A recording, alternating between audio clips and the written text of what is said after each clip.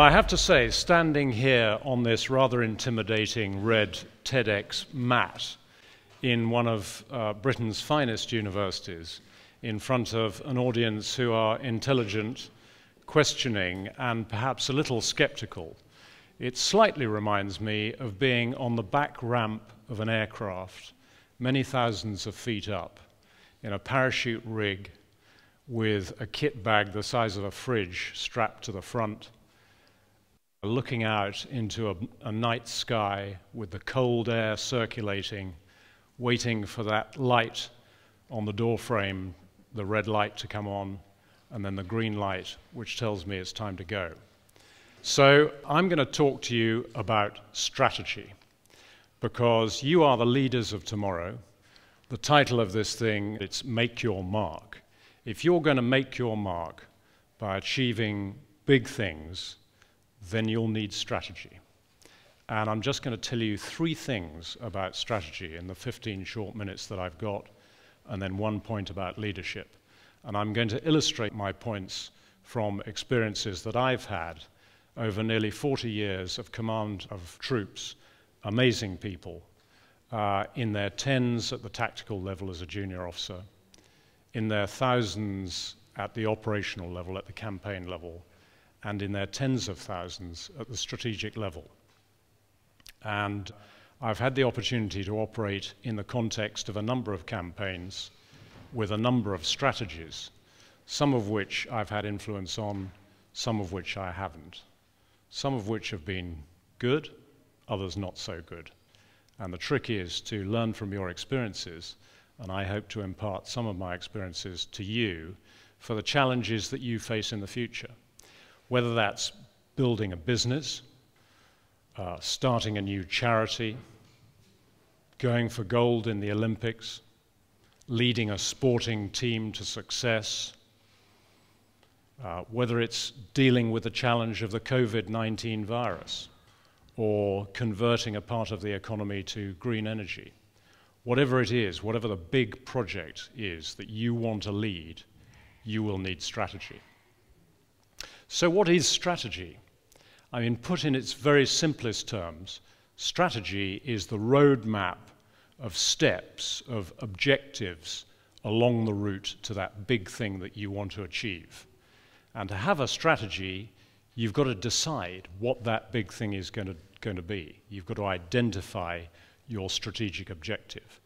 And you've got to focus on that throughout the process of getting there, because it's very easy to be distracted. What you need to do, as well as mapping out that path, and it's not just necessarily a linear path, it may have many branches along the route, and it'll bring together many lines of operation to get to the intermediate objectives and then to that strategic objective. What you need to do is to integrate effects. I'll explain, and I'll give you an example at the national and coalition level. In 2003, I had the honor of commanding the 7th Armoured Brigade, the Desert Rats, in Iraq. Now, the invasion of Iraq has been much criticized, and I'm not going to re-enter that argument. But the fact is that if, as a nation, as a coalition, you are undertaking something of that scale, and sometimes it is necessary to use force to address a problem at that scale.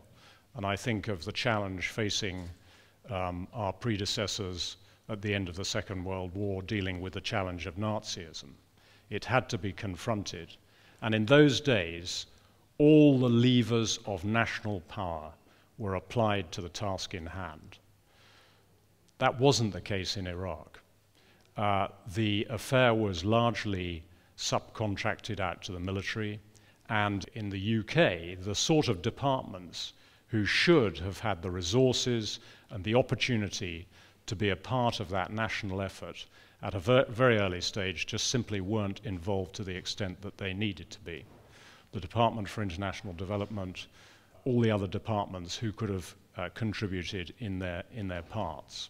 So the result was that after the combat phase, when we faced the task of stabilization, our brigade which was faced with very considerable military and security tasks to secure the province, to look after the infrastructure which was being raided and plundered by a population who were venting their anger against the previous regime. We found ourselves also doing a number of things which really should have been led, if not done, by others. Restarting hospitals, getting the water supply back up and running, sorting out waste clearance in the streets, reopening the schools, paying 180,000 civilian workers their salaries to get the economy started. Huge tasks. And as a result of not being able to do these things as efficiently as we should have been able to at the national level with the help that we required, we helped create the conditions which eventually allowed the emergence of a very dangerous insurgency and created great instability. And the lesson for us at the national and coalition level is right at the beginning of the process, when you're starting the strategic planning, get all the levers of national and collective power harmonized in synchronization to do the job in hand. And the lesson for you, when you're achieving great things in the future, is use all the powers at your disposal. Use all the departments within the organizations you run. Remember the small contributions of those small departments on one side. Involve the people. Everybody has to be integrated into one process which brings everybody together to achieve your objective. Very important. The next thing that I will refer to is the requirement to be ready to deal with setbacks. When you're running a strategy, you need measures of success, whether you run a daily meeting to assess how you're doing or weekly, however it is. Periodically, you need to look at how you're doing on the various lines of operation, how you're doing in achieving those intermediate targets en route to that big target out there in front of you. Your measures of success need to be carefully put together, and you need to be able to judge when a course of action is succeeding or whether it's failing and you need to move to another course of action. If you face setbacks along the route, which you always will because no plan survives contact with reality, then you need to keep a cool head, think laterally, think of your options, make a bold correction, and move forward. I'll give you another example, and it stems from that same time in 2003. I told you that we had a pressing task of getting the services of a war-battered province up and running. So we got together the Iraqi experts who had been running these things beforehand, who were the experts in their own country, and our aim was to help them sort out the services and the infrastructure. So we set up a technical group to get the services back up and running in the province, a province the size of Northern Ireland with a city of 500,000 people. In slower time, we were going to form a political committee to bring together the religious groups, the interest groups, the tribes, into a political grouping to elect a governor to be the political leader of the province. But that was in slower time. So we set up the technical group, they started work, it was advertised, things started to move, and almost immediately we were faced with huge demonstrations on the streets. Rather counterintuitive, you would think. But the Sadrists, who were the more robust of the Shia religious groups in the city, were determined that the politics was going to be sorted out first. And I should have remembered that in that culture, he who delivers the goods gets the wasta, gets the credit.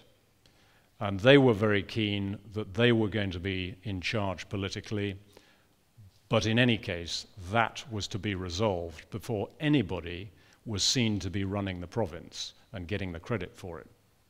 So we started negotiations with them. We immediately put the workings of the technical group on hold, although the development progress continued, and we started intensive political talks to form a political committee to elect a new governor, a new Iraqi governor for the province.